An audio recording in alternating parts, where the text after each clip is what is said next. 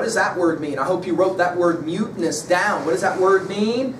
Well, if you're a mutiny, are you together or separated? Right, separated, aren't you? In other words, let's point out, early on, the challenge is to try to gain unity or harmony. How will they gain that unity or that harmony? How will they come together? Keep reading. But they were soon quelled, these concerns, and overcome by the wisdom, patience, and just and equal carriage of things by the governor, a better part, which cleaved faithfully together in the main. But that which was most sad and lamentable was in 2 or 3 months' time, half of their company died. We go from roughly 100 plus. Man, we lose lots and lots down to 50, right? Notice that almost all of them died. And in the process, only a handful saved the lives of the rest. The handful who didn't get sick. And everybody else, they died. So it's a major struggle to try to continue to maintain this harmony.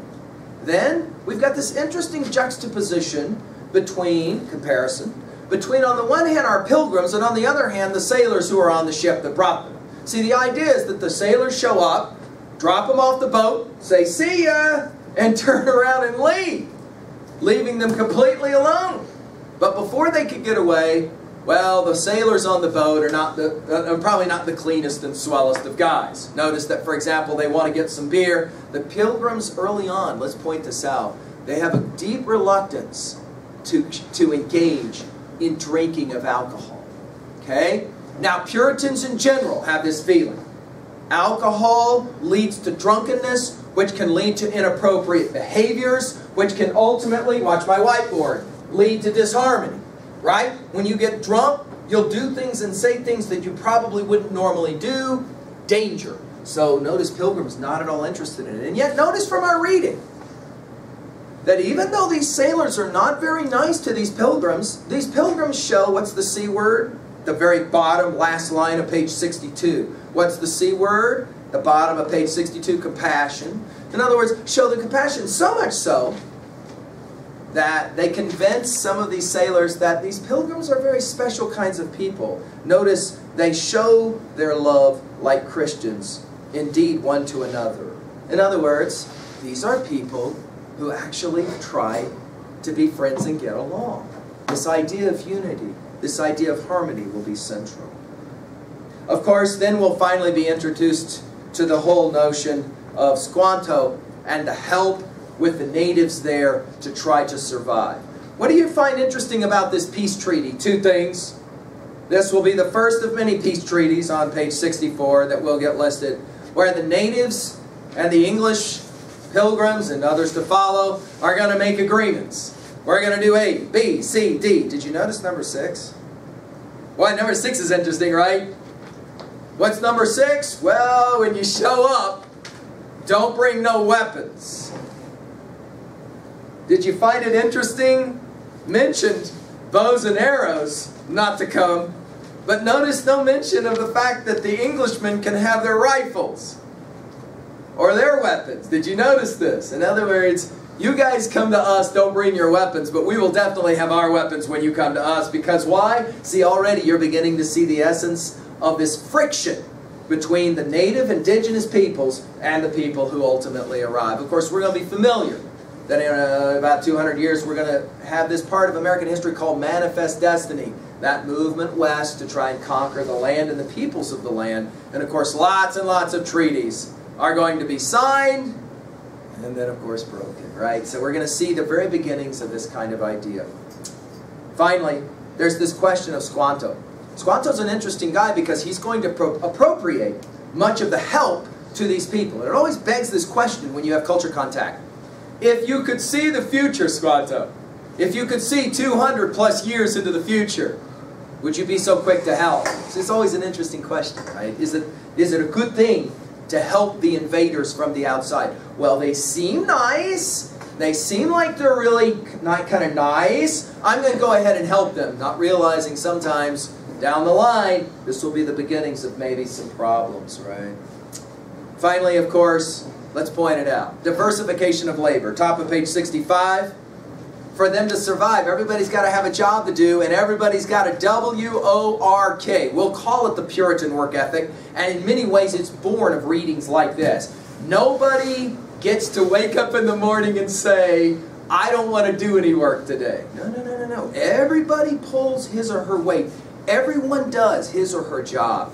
And then collectively, we have the potentiality of this. Last comment before we go to actual annotation. Watch my whiteboard. Let's just say it out loud. It worked. It worked.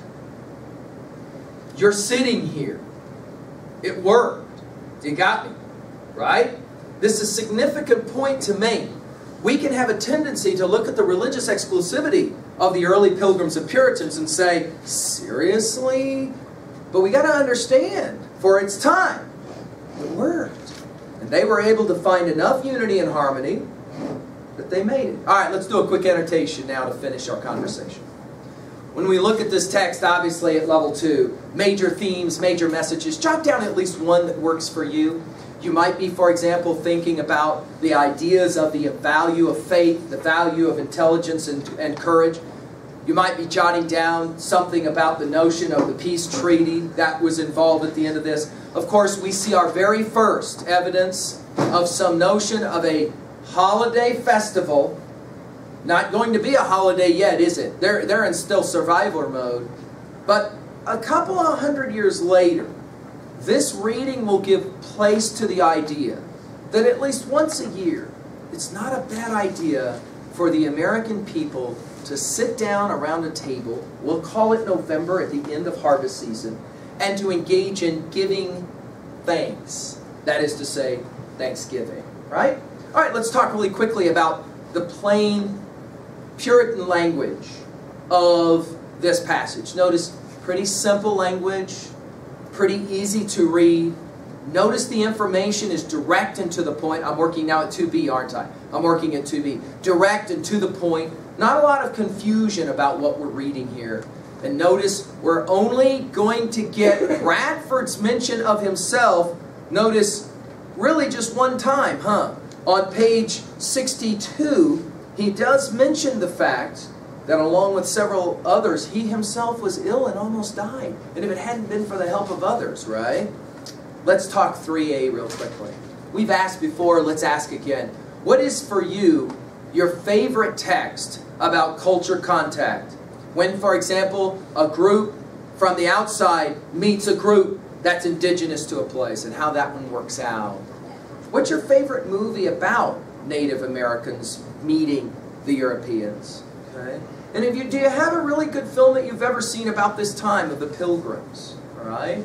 Do you have a TV show familiar with this time that we would call The Pilgrims? Okay, so there you go. What's your favorite movie about Thanksgiving? Do you have one maybe, or the holiday of Thanksgiving? Okay. And finally, let's ask this question at 3B. It's a personal response to this text. How do you respond to this text? I'll ask you a few simple questions. You can jot down answers. Do you see these pilgrims as heroic?